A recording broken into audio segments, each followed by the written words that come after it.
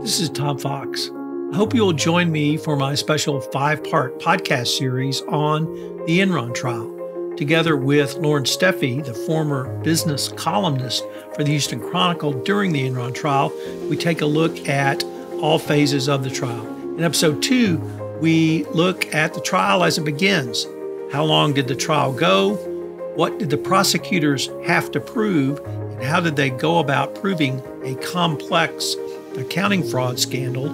What was the doofus defense, and how did Jeff Skilling and Ken Lay try to use this? What were the lawyers like in the case, as we had some high star power lawyers, and Skilling's legal team even salting the Houston Chronicle blogs to try to get the case moved on a change of venue.